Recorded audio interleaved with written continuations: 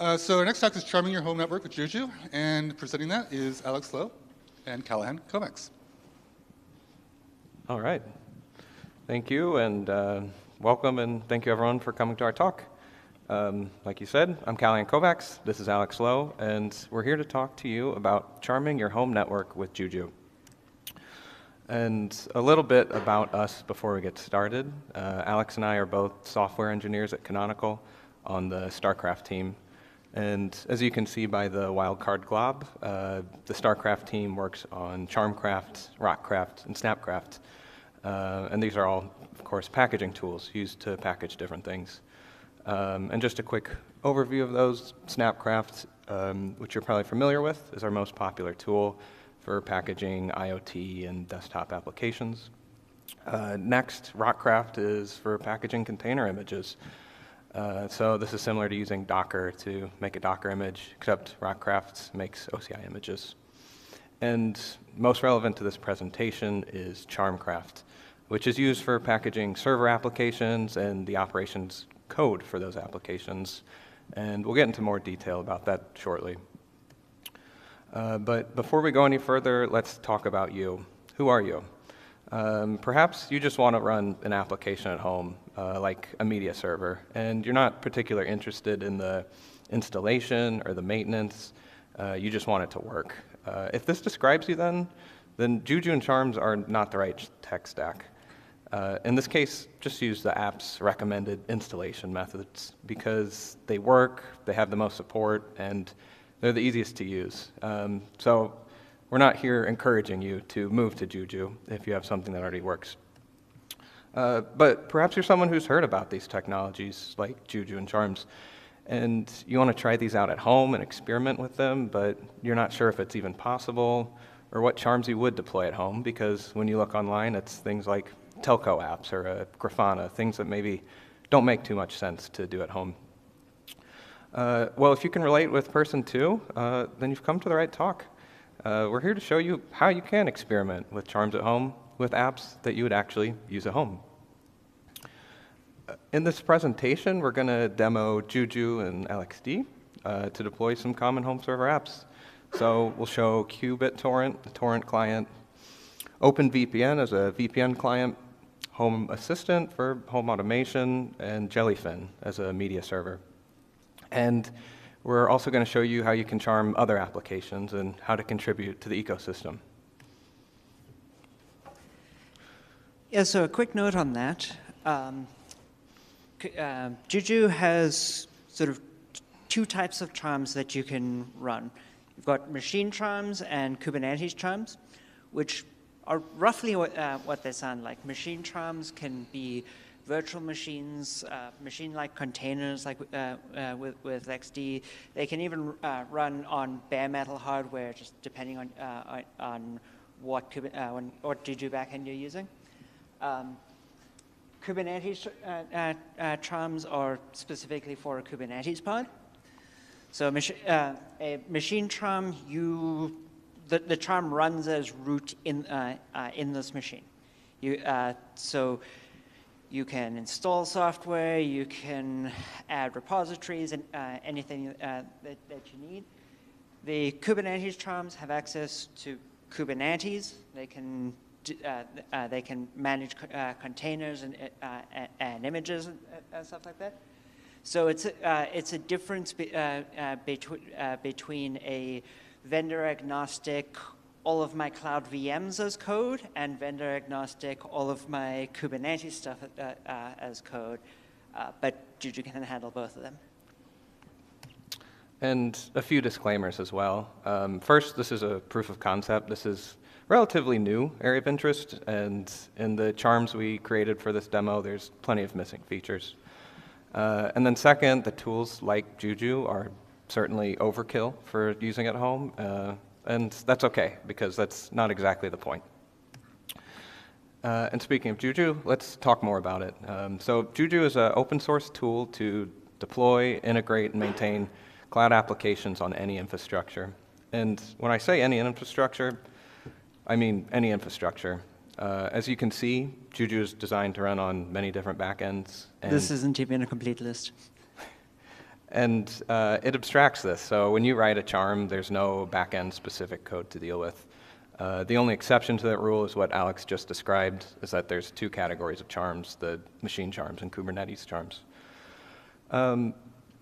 For our deployments, we chose LXD as the backend, which is a tool to run containers and virtual machines. Some of the advantages of using this is that it's lightweight, it's easy to use, but the downside is that its integration with Juju is primarily for local testing. So some of the features available in other backends aren't implemented for the LXD backend. And now Alex is going to show us how to bootstrap Juju with LXD. Yeah, so top right corner there, I'm going to be running htop, so you can see what system resources it's running. I'm going to do this inside of a brand new Ubuntu 22.0 for virtual machine. Can I play?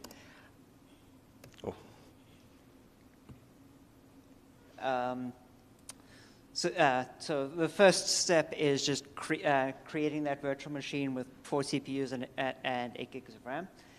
And you'll see sometimes a 10x or whatever flashing. That's just because I don't want to bore you with my slow internet. So we've got this machine. The first thing we need to do is update to the latest LXD. The Ubuntu 22.04 comes with the LTS version of LXD. Makes sense. So LTS Ubuntu comes with LTS LXD. But we do use some features that are only available in newer versions. So just downloading that.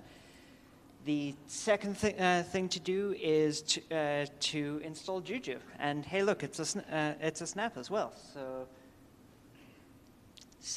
pretty standard install so far. I actually also have Juju running on this laptop. So if there are questions later on, I can do some live demo there. Juju is a strictly confined snap, so comes with all of the pros and cons of that. So I'm initializing LXD there, and then literally just running Juju bootstrap LXD. This will create a machine inside of your container inside of LXD, which actually runs the controller. One of the cool things about Juju is you don't need any additional infrastructure to manage these clouds. It will manage itself from within whatever cloud you're doing. So that was it. We have Juju up and running on this blank machine. Now, what else is Juju? It's an orchestration engine for software operators or charms. And with that said, let's talk about charms. Imagine you want to deploy an application. There may be a lot of steps. You have to install it, update configuration files, and then enable and start services. And then when it comes time to upgrade that application, you'll have another set of commands to run, stopping the service, backing up configuration data, and then doing the upgrade and restarting. And if you're doing those things often enough, you're probably going to write a script for them. Now, what if there's a way for everyone to come together and collaborate on those same scripts to operate an application? Those scripts would be configurable and extensible. And what if there was a framework for those scripts to ensure that they were consistent and testable? Well, that's what a charm is. A charm is just a package of these operation scripts and tests. So in other words, charms are packaged operations code for an application. And this brings us to Charm Hub, which is the official repository for charms. It's similar to Docker Hub, but for charms. The source code for charms are hosted somewhere else, like GitHub or GitLab, but the charms themselves are posted on Charm Hub. And Juju can automatically download charms from Charm Hub when you're going to deploy. And finally, we have Charmcraft. Charmcraft is a tool to create, build, and publish your charms. So Charmcraft can create an initial template for your charm. It will build it in a clean and reproducible environment. It will provide ways for you to test your charm and allows you to publish to Charm Hub. And it has the same user experience and design language as Snapcraft and Rockcraft, so if you're already familiar with one of those other tools, you can quickly learn how to use Charmcraft. Let's look at what's inside a charm. Starting from scratch, Charmcraft init just creates a simple charm from a template. And first we have the charmcraft.yaml file. And this is where you define metadata like the title and summary and description, but it's also where you define the build process.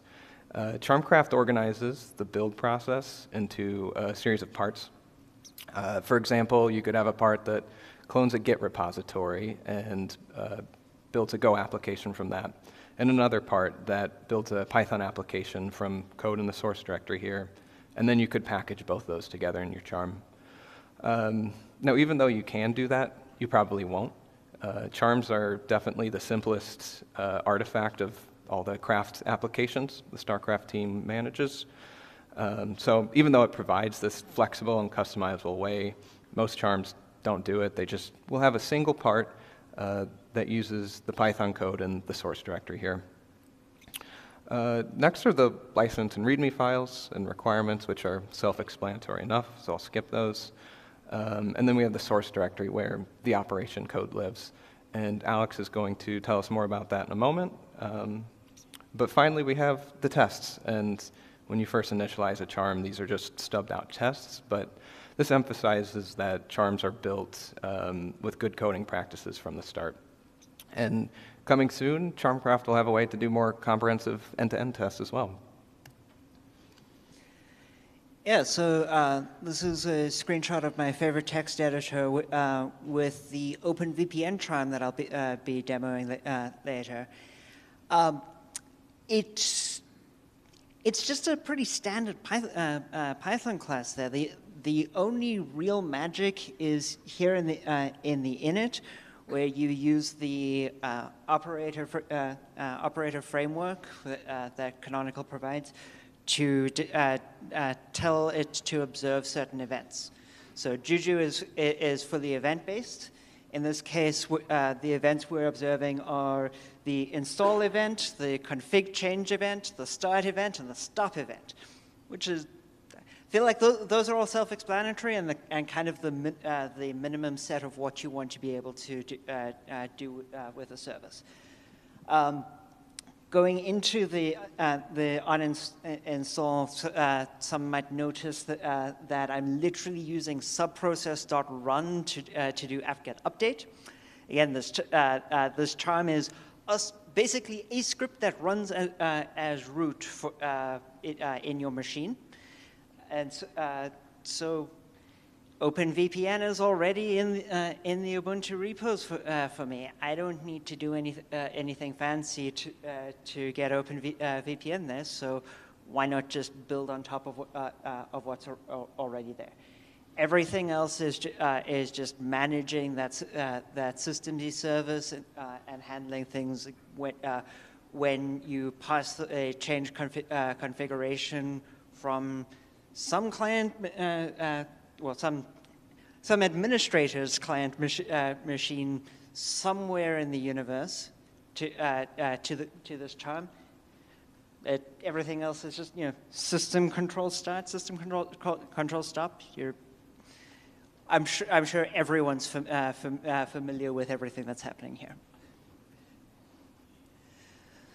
So we've got that charm written. Now I'm going to package and deploy it. Same structure on the screen that I showed you before. Yeah, come on, network.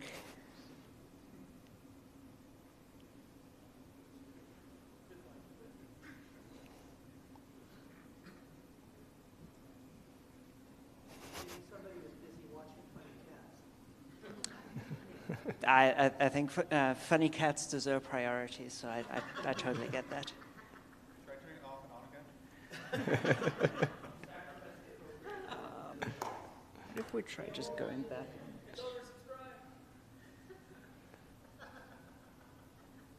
Come on.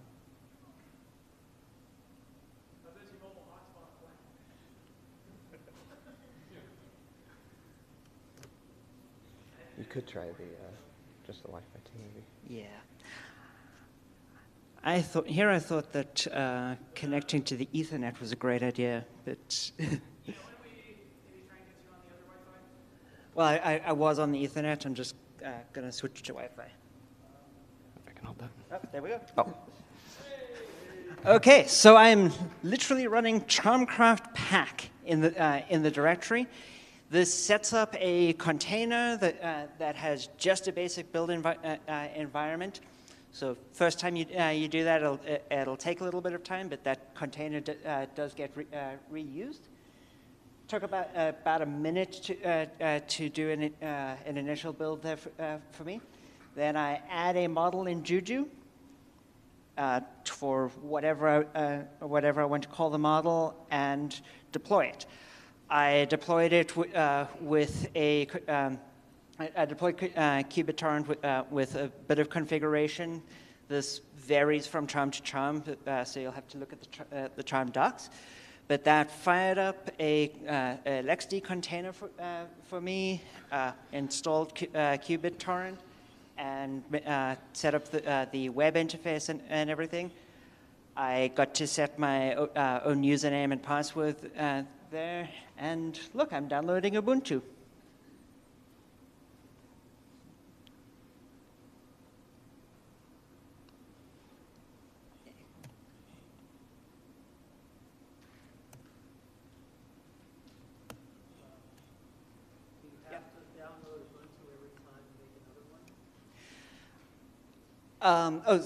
So in that case, I was downloading the Ubuntu torrent. Sorry. We support Ubuntu LTS, CentOS 7, and Alma Linux 9 currently as the machines that the charms can run on. So but then it's per backend how that gets downloaded. So like LXD will download the Ubuntu image once, and then we'll just use that to fire up new containers. Yeah. No, but we do. But we will be happy to accept PRs. I am the maintainer for Charmcraft. I'm definitely happy to accept PRs on that front. So another example, let's say you want, now you've got your BitTorrent client going, you want to host some home videos for yourself and your family, you know, some funny videos of your cats. We've got Jellyfin here already available. So this is, I made a model, just each model is, you know, things within a model interact, things between models. There are additional layers to that interaction. So I made a model. I deployed Jellyfin from Charm Hub. It was three commands, and as soon as in this case, the actually uses the official Jellyfin apt repository. It adds that into the machine, and then it installs Jellyfin. But then in the end, I've got Jellyfin there. It defaults to using /srv, and we've also got some other charms online that let you mount a network share to /srv so that you can use your home NAS as the actual location for serving that. Now, one more thing is that sometimes your ISP really hates Linux ISOs, and so they won't let you use BitTorrent, because as we all know, Linux ISOs are the only known use case for BitTorrent. So then you might need to set up OpenVPN and put a VPN client on it. Can you rewind a little bit to about 15 seconds in? Pause there, yeah. Pause there, please. So in this case, I am installing the OpenVPN charm, and I'm telling it to deploy to machine 0, which is the same container that already contains my qubit torrent charm. So when it's doing that, it will fire up OpenVPN just for that container. You can, and it won't affect any other machines in Juju or indeed the machine that's hosting it. So now I can once again download Ubuntu, but just checking that I'm using the tunnel interface, and this will then make sure that qubit torrent uses that tunnel interface. That tunnel interface is being set up by my configured OpenVPN charm. And so when I download Ubuntu again, I'm very thankful to whoever was seeding that Ubuntu ARM64 torrent that particular day, because I downloaded it about 10 times.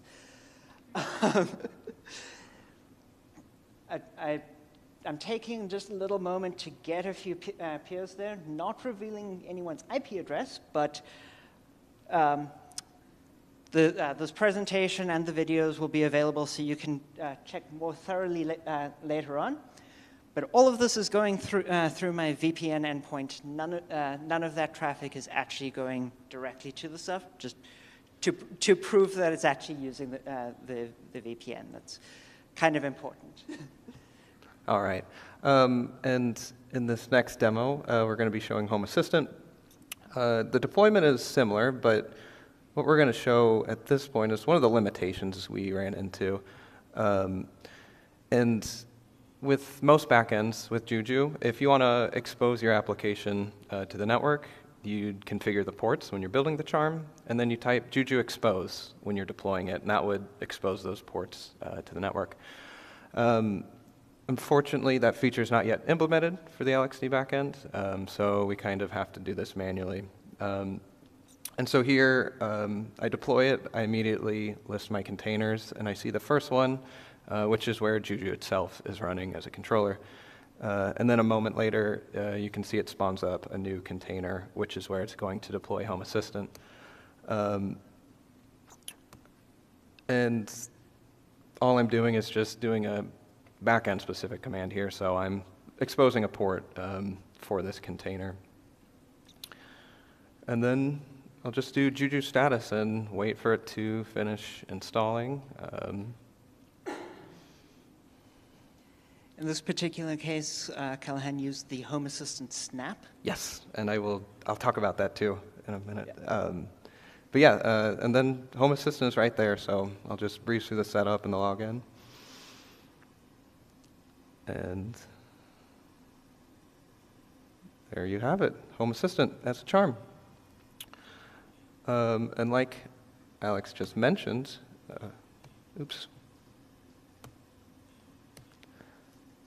Home Assistant is available as a snap. So one of the interesting things that you can do is if something is already snapped, it's really easy to charm because all the work and the details are already taken care of there in the snap itself. So if you're interested in charming something, I recommend you check if there's a snap for it already, because you could have it deployed in truly minutes. Yeah. Easiest way to make a charm is to charm a snap. Second easiest way is to charm something that's already in the repos. So, speaking of which, we're starting a little organization on GitHub. It's called Charming Cottage. If anyone's familiar with Snapcrafters, I'm sure most people here are familiar with Snapcrafters to some level. We're kind of trying to do the same sort of thing, but only for charms for your home for home stuff. If you want to charm something that runs on big iron servers and whatever, that's wonderful. Highly encourage it.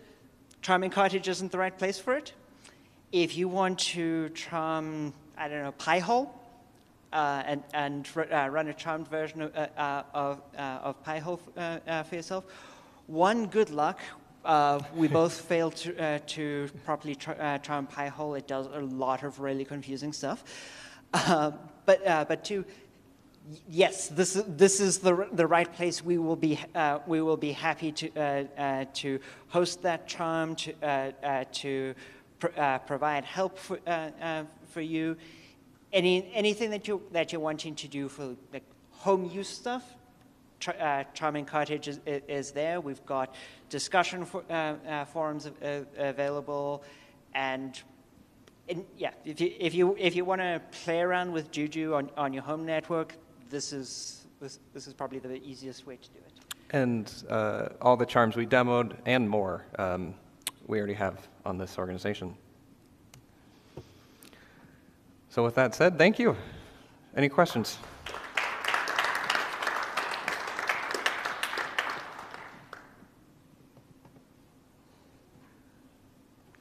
Yes, go ahead. Thank you. Thanks. So just had a question about how someone coming from the enterprise, where we don't, unfortunately we don't use a lot of, fancy tools, how would somebody integrate something like this? So I saw that you guys talked about Azure. How would this all integrate?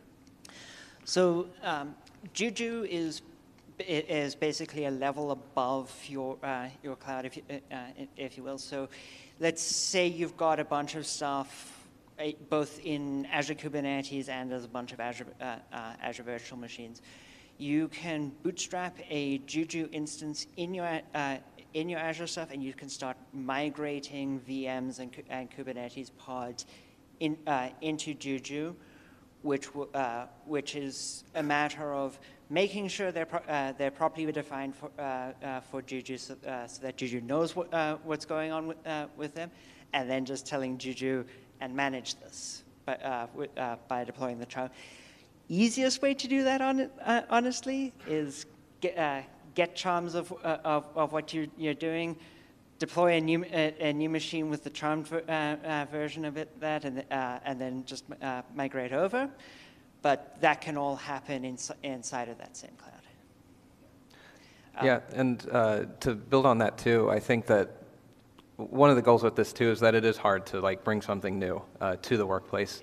And so many of these open source tools, it's things that developers play with at home, and then they want to bring it to the workplace. And yeah, it can be very challenging. Yeah, especially with bigger tools like this. Yeah, the point of Charming Cottage is to get you familiar with the Juju tools and stuff like that. So, in honestly a low-stakes environment, because if you mess up your personal streaming server, well, darn, you can't watch that home video again tonight. So. I noticed when you were doing the Charmcraft init that it created a good amount of Python files. Is Python the only language that is supported by that? So, I'm going to say yes and no. Python is the most widely used way of doing it, and the operator framework is written in Python for Python objects, stuff like that. But you know how an OCI image is just a fancy tarball with the different layers? A charm is a fancy zip file with each of the events being any executable that can run on that system. So we have charms that are still running within Canonical that are a set of bash scripts within a zip file and then a couple of YAML files to give the metadata.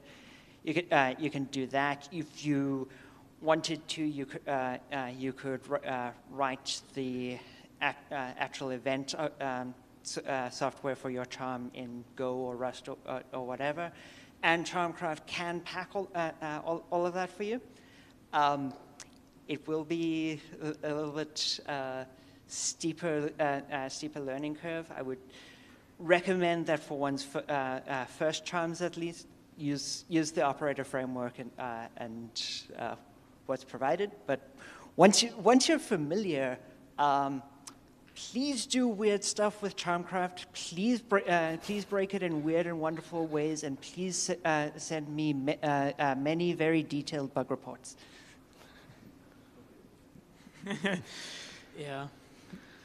So yeah, I definitely will agree with your comment there, where you can do like bash-based scripts, but basically, you have like a dispatch script inside your charm, and then you can write that in any language you want. But I do find the one benefit of like using like the operator framework and using Python is that it's very easy for like other people who are familiar with charms to contribute, because you basically have a common standard language for being able to kind of collaborate together. So start hooks behave the same way, configure hooks, all that, and even custom events as well. So one thing that's really interesting about charms is that they can basically share libraries. So similar to say like Python package dependencies almost, they can share libraries. And then let's say like, you want to integrate like an identity server, like you want to have, I don't know, Linux users for all your family members in your house. You could then like take a library from like one of those LDAP charms, and then you could put it in like your Home Assistant or something like that, and then they would be able to kind of speak a common language that allows them to be able to configure and kind of mount yes. But I also did actually have a question, but I want to know, how long did it take you to put together all the videos and the charms for the Home Assistant and whatnot? The charms took us a little while because we were experimenting with a lot of stuff. The videos that I did all of that in a weekend. Yeah, we have tried quite a bit. Alex spent a bit of time using OpenStack, or trying to set up OpenStack for this as well. And I struggled to get OpenStack running at home, but then again, this is also someone who has managed to install Gentoo, but not Arch or SUSE. So.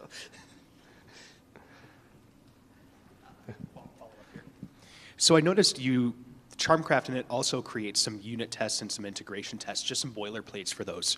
Are those ran when you're creating the charm? Are those ran when you're actually deploying it? When are those ran, and what are the use cases for those really? So the full template for, that Charmcraft in it gives you includes a tox.ini file that are preset to run your unit and integration tests there. It also includes static linting with rough and MyPy. Is it MyPy or Pyrite? I think we use Pyrite on it. I'm not sure.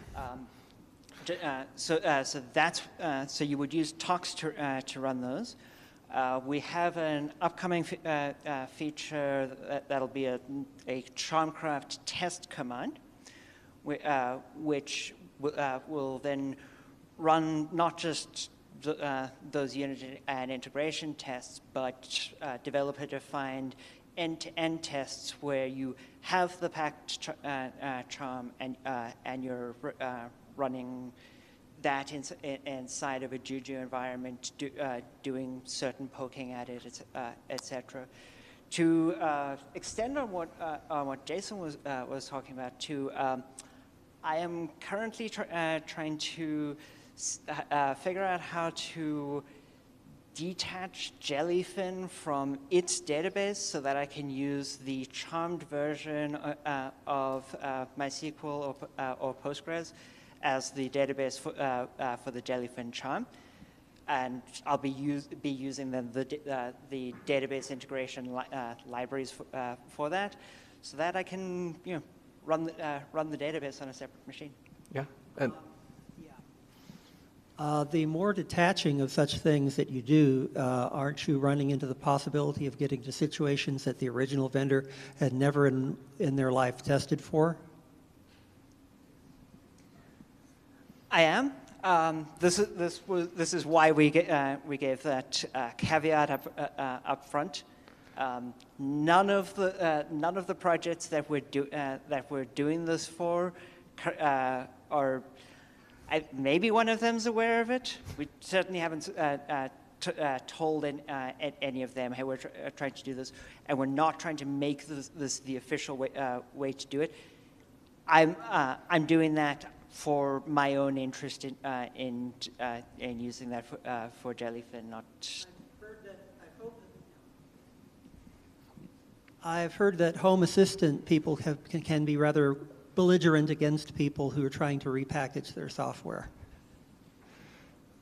Yeah, we've seen that, and what we are trying to work with on things that are as big and complex as Home Assistant and as PiHole is rather than trying to repackage what they do every time, work more on providing this charm that will use their official packaging if at all possible. So I've got a work in progress for PiHole that actually uses their install script inside of the charm. Their install script is very much designed to be user interactive, and charms are very much not. So I'm doing some weird hacky work to work around that. But the preference is definitely try to use as much of the official stuff as possible, and charms are a way to wrap that into something that is fairly standardized. Any other questions? All right. Well, Oh, awesome. thank you very much, everyone. Thanks, folks.